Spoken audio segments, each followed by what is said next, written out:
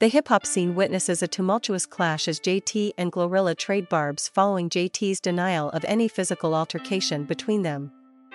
The feud unfolded on social media, sparked by a comment under the Shade Room's reposted JT's tweet, alleging an incident where GloRilla purportedly slapped JT at an award show, which JT vehemently denied. Things escalated when GloRilla addressed their relationship in her latest mixtape, Effing Effing, particularly in the song It, advocating for unity among female rappers. However, JT criticized GloRilla's sincerity, pointing out her past silence on the matter and her song seemingly glorifying violence against fellow female artists. The exchange intensified as JT revealed the origin of the rumor, attributing it to GloRilla's initial silence and apparent reluctance to dispel the story.